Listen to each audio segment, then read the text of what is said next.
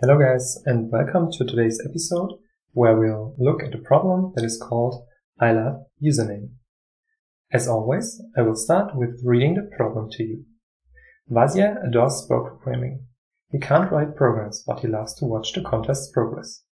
Vasya even has a favorite coder, and Vasya pays special attention to him.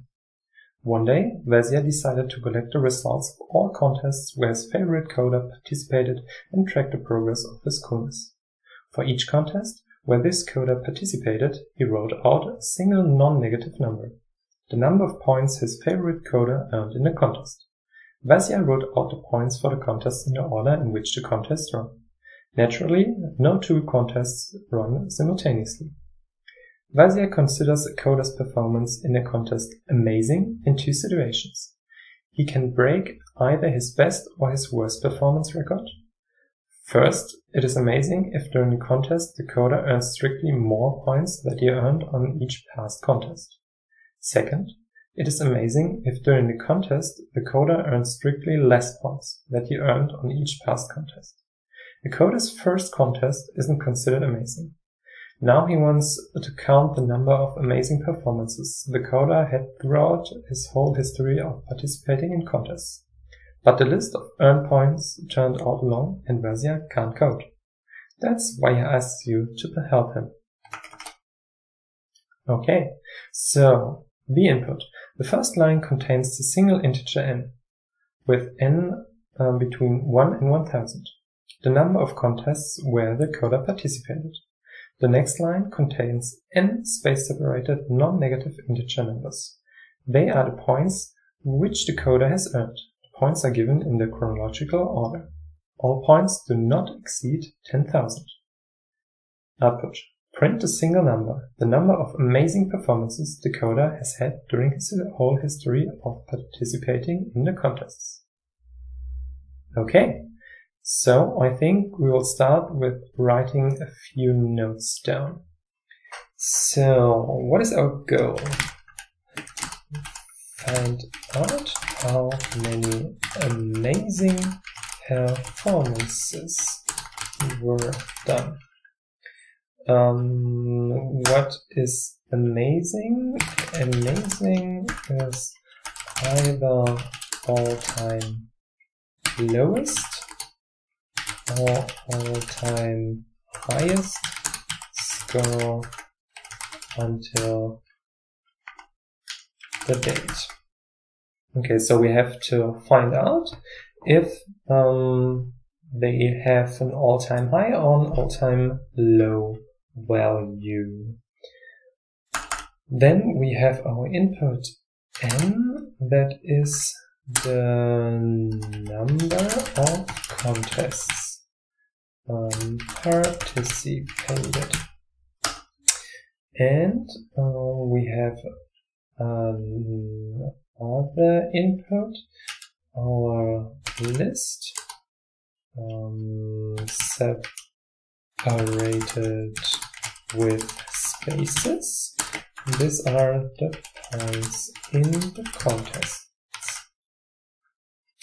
Okay, good. So I think let's just go through the example to make really clear what we need to do here. Just one other statement is important. Coder's first contest isn't considered amazing. Coder's first contest isn't considered amazing. Okay, so let's go through the example. Let's go through the first one here. So we see that we have the first input 5. So this is the number of contests participated. He participated in 5 contests. Then we have the first contest where he got 100 points. This isn't considered amazing, just in general. Then we have our second contest. He got 50 points there. So 50 points is lower than 100, so it's the lowest value in here. So this is an amazing performance. The next contest, he got 200 points. 200 points is higher than 100 points and higher than 50 points. So this is an amazing performance because it's an all-time high. 150. 150 is higher than 100, is higher than 50, but is lower than 200. So it's not an all-time high and not an all-time low. So it's not an amazing performance. Then the 200. 200 is higher than 100. It's higher than 50. It's not higher than 200. It's higher than 150. So it's not the lowest score of all time. It's not the highest score of all time. So this isn't an amazing performance. And that's what you need to find out. So let's just write a few notes down on what we need to do in here. So our algorithm. First of all, read n as int. So we need our number of contests participated. Then we need to read list of integers. So these are our points in contests. Then we have all input we need. Then we will need a counter of our amazing performances. We initialize it with 0. Okay, so and then we will do what we did here. We will go through the list of performances and check if the performances are all-time high or all-time low. So we go through the list of points, and for every value, but not the first one, we find out if actual value is either highest or lowest of all time. Okay. If yes, then we have an amazing performance and we increase our counter. If no, then it's not an amazing performance. And at the end, we will just print out number of amazing performances. Okay, that's it. That's our notes. And now we'll go for writing the code. Beforehand, I will just go very easy with this one and will have a complexity of n square. If you have any better solutions, any faster solutions, just post them in the comments below.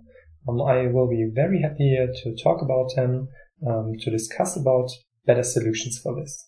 But just let's start. So first of all, like I said, I will read at n as an integer input.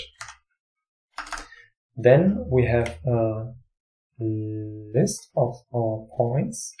So just take it, call it points. This is a list, and we take the map with an int function, take our input and split it.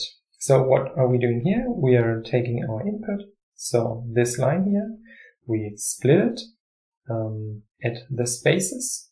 So we split it here, here, here, and here. We get a list with 5 values. At the moment these are strings, so we want to cast it to integers. Therefore we take the map function. We take the integer function for every item in the list. And at the end, we don't want to have a map, we want to have a list. So we cast this result to a list. Okay. Now let's initialize our counter with 0. Now I say we go through our list. The important part that a coder's first contest isn't considered amazing tells us that we don't want to start at the first item in the list, so at 100, so we want to start at 50. We take our first loop in here. As always, or it's normal that the list starts with 0, so our second value in the list has the 1, so it's the first, so number 1 is the second element in the list. And we go through the whole list to n. Now we just make a small subcounter for highest and subcounter for lowest. You will see in a few seconds why this helps us. Now what do we do? How we did it before, we go to all the different items in our list and we check if the values before are higher or lower. So we need another loop where we go through all the items before the items we're looking at. So we have another loop for a in range 0 to I.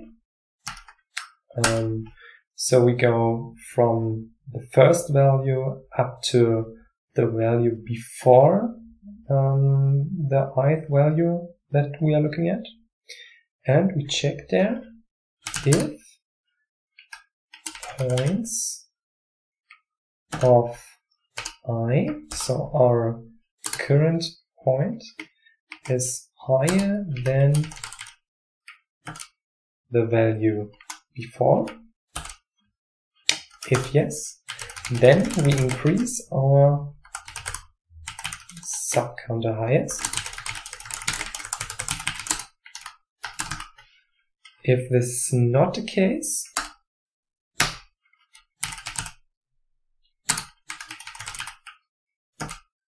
then we check if this value is the lowest of all time or is lower as the other one. Then we increase our subcounter lowest 1. And when we are finished with one value, then we check if our subcounter highest is I or our subcounter lowest is I, and if this is the case, then we increase our counter by 1. And at the end, we just print out our counter. So what are we checking here? We check if our subcounter highest is I. That means if every checkup before was either highest or was lowest. So let's go for the 200 once again. So the 200 is the second element, or the element with I is equal to 2. Then we go to our first one. There we have the 100. 200 is higher than 100. So we have our subcounter increased by 1. So our subcounter highest is 1 in here. Then we do this with the 50. So 200 is higher than 50. And once again, we increase our subcounter highest by 1. So we have a subcounter highest with 2. And then we check if our subcounter highest, 2, is equal to I is 2 there too. So we now know that this was an amazing performance. And this means we increase our counter, our amazing counter, by 1. And just print it out. So this was the implementation. Let's just check the examples. So we have our 5 contests: 100 points, 50 points, 200 points, 150 points, and 200 points. and we had a 2. This is amazing. Now let's check this one, but I won't type all the values. So 10 contacts with this points, and we get a 4. Okay, so let's just check for submitting it, if this is correct. Yes, so this was accepted. The time consumed is very high in here. This because I have the 2 loops that are inside, so this is pretty slow. How I said before, I would appreciate if you just write a better solution in the comments to discuss about it. But just let's go back to the code once again. I think interesting constructs in here is this kind of thing that I explained before. So taking an input, splitting it, transforming it to integers, and save it in a list. Other things that are interesting is that lists always start with a with 0 or with a element at position 0, and I think these are the most interesting parts in here. If you have any questions on this problem or on everything else, anything else, just write me a comment.